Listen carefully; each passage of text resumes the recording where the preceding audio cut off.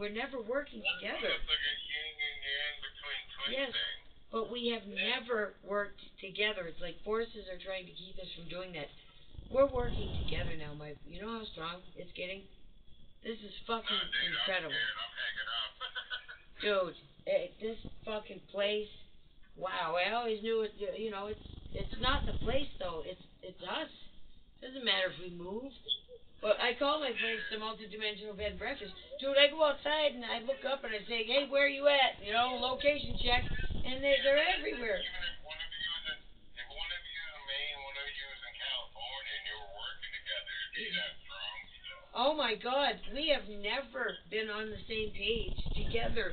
We are going to be so strong. You're fucking siblings. You want to fucking beat the shit out of each other. Yes, and they've kept us apart. They've kept us apart, but now that we're really going to start to work together metaphysically, okay, together, we are going to be so powerful. I have no idea what's going to happen, but Mike, it's going to be fucking phenomenal. Yeah. It's fucking. Any weird shit happening to you guys? Yeah, but I don't really want to talk about it. Well, I guess I could. Yeah, please.